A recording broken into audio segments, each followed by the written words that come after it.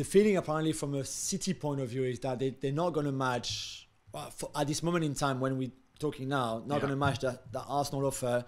They believe that he wants to go to Arsenal and that, you know, he has his mind set on Arsenal maybe more than City. So unless, I don't know, something happens and publicly Rice says like, actually, I've changed my mind, I would rather go to Guardiola and City and the treble winners. So there's a feeling, Jules, when you're in negotiations as a player, because people might think the player's not heavily involved, but the player's massively involved. He's listened to the conversations from his agent, not so much from Mikel Arteta or Guardiola, but his agent has given him the information. Yeah. And if he relays that information back to his agent where he's saying, well, to be honest, I'd rather choose Arsenal, then that gets back to Man City's end. They then get to a point and say, well, is it worth pushing if he doesn't really want to come? If his preferred destination is Arsenal, then City will go to a certain number and say, right, we're going to go, let's just say 100 or 105, and that's it. And then he says, no, we prefer to go to Arsenal. Then City just go, right, we're out. Yeah. That's normally how it works. So Karen Brady and West Ham were really adamant on the £100 million solid fee, you know, without the bonuses. That's what they wanted. Is it worth that, just for you? I mean, we're both big fans, so here we're a bit biased. I think it's a difficult conversation to have, Jules, because I think when you can look back in history and you look at the great players like Zidane going for whatever they were, 40, 45 million pounds, my perception is I look back at the true greats and their numbers weren't amazing because obviously football and time has moved on. Yeah. So you've got to, me especially, has got to try and forget about the real greats that went for sort of cheapish money.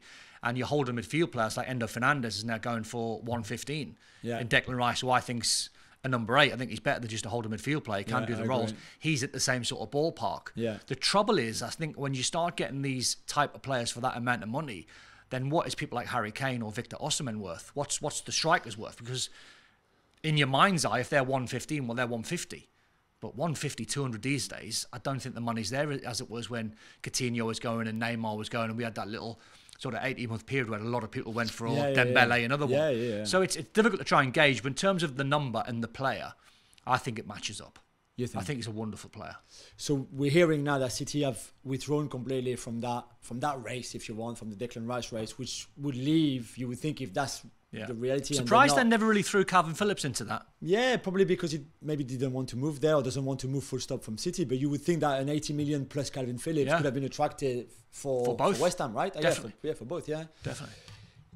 If City are really not, then this might be a negotiation tool or whatever. But if they're really not out, and this is Arsenal, clearly the door is open, and then I think he will go there. Is this a game changer for Arsenal? Have Declan Rice in this team? I think it moves the needle, because if you're trying to compete with Man City, not only have you got one over them in terms of Man City were trying to buy the player and what you get from the footballer on the pitch, and I think these days, especially, I think the managers, are looking at the character. Yeah, they're not just looking at the ability, the leadership. Yeah, exactly. And when you have someone like Declan Rice, who's the full package in terms of player, never a problem, never injured, always fit, always reliable, can play different positions. You can play a holding 6 if you want. You can play box to box 8 and score goals.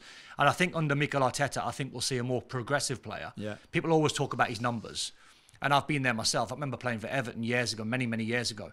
And the manager asked me to do a holding midfield role because we were struggling.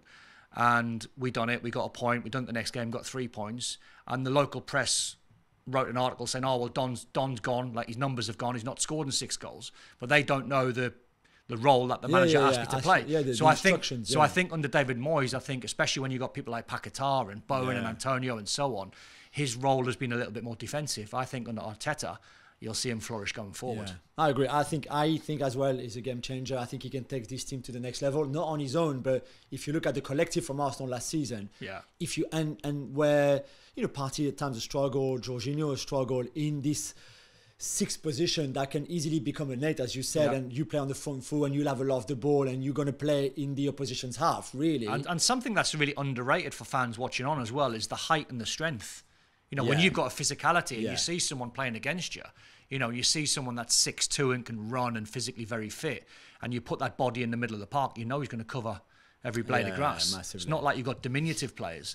Then all of a sudden the Odegaards and the Sakas all relish and be better. And I think that's what Declan Rice does as well. I think he makes players around him better.